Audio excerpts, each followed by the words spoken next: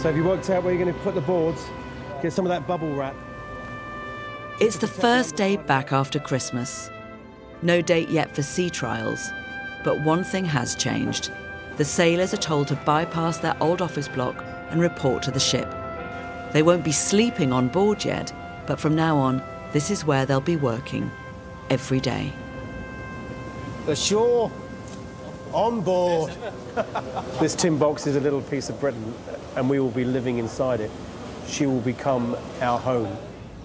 This is a big deal. Today marks a really, really important step forward.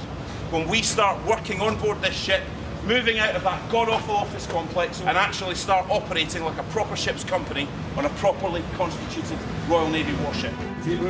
I mean, today is a great day. At some stage, no matter what the spreadsheet tells you to do, you've got to move on board, you've got to get on board. And so today was a day that was chosen. Today is a day we get on board. It's not making it feel like your own. I mean, the number of people I've also seen picking up litter, because now it's their ship. Let's move my swear box. Newly arrived Dave Garrity is the executive warrant officer, responsible for welfare, morale and discipline. And he's a car boot sale fanatic. Oi, oi. Are you bothered? No, not really.